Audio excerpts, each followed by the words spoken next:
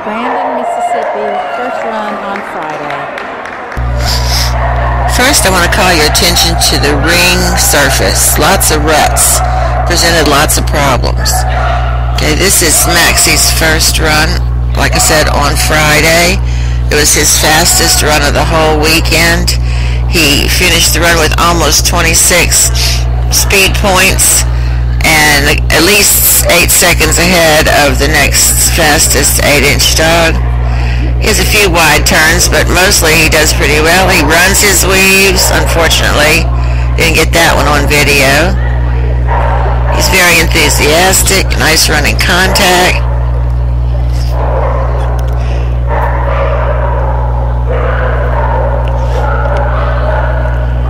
Really nice seesaw.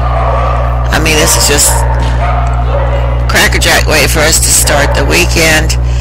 Unfortunately, this is a non-qualifying score because you see I'm pulling left, but you can already see he's heading to the right end of the tunnel.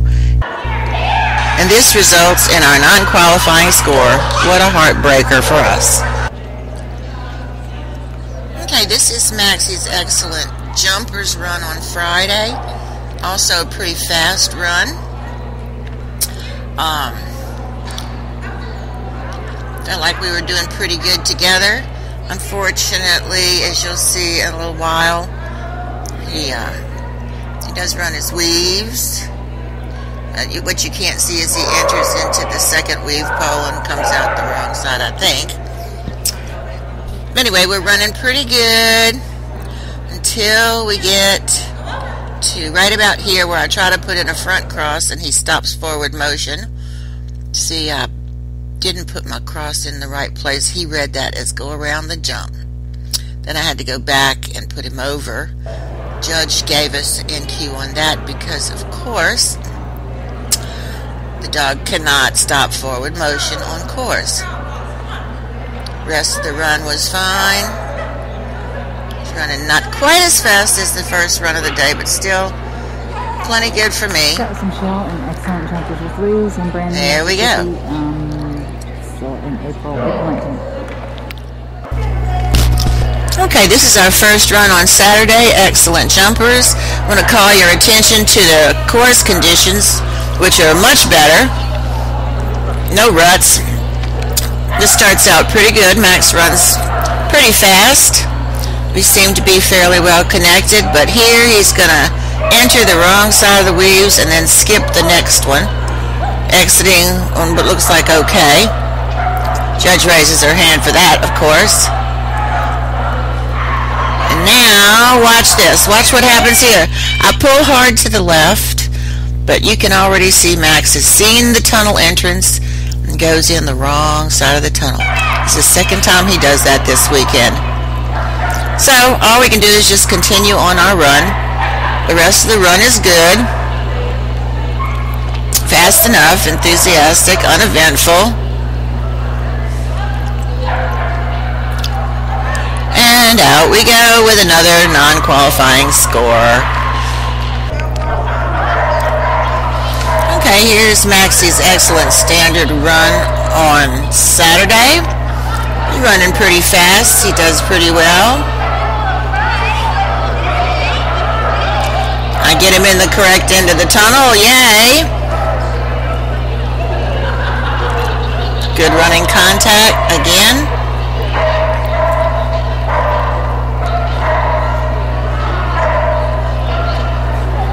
Took a really wide turn there after the shoot, but then I guess he couldn't tell where I was. Now I get in a front cross here. Takes a good seesaw, and here's where he makes his mistake. He goes in the wrong side of the weaves. Then he walks his weaves, which causes him a lot of wasted time. And that's one of the reasons why our standard course time was so low. Otherwise, he seems to be running fairly good. He's not knocking any bars. Still seems enthusiastic.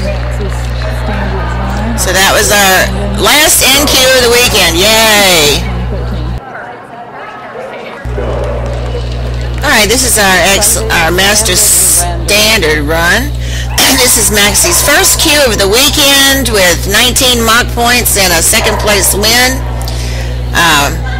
His yards per second are a little slower than the rest of the weekend, but it was still enough. He walks his weaves. That's the only reason the boy didn't get first place. Oh, he almost took that dog walk. Get out, Michelle. Somebody comments that I told the dog to get out. I'll have to look at that again and see if that's true.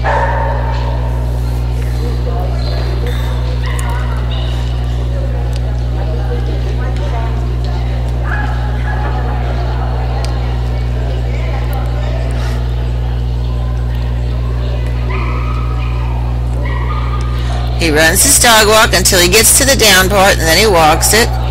Trying to fix that.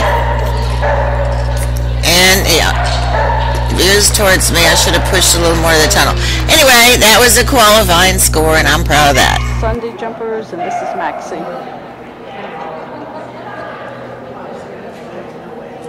Maxie's not running as fast as he was the rest of the weekend. He actually does his weaves, but he walks them very slowly. My heart's in my throat, of course. Babysitting every single weave. That's not right.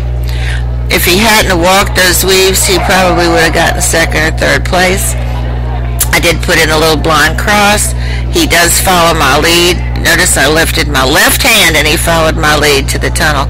He doesn't do those shoulder pulls. He follows my hands. It's one of the things I learned. All these things about where your feet are going, where your shoulders are pulling to, doesn't matter with Max. He needs to see your hands. So that's the end of our weekend, and we go home with one double Q.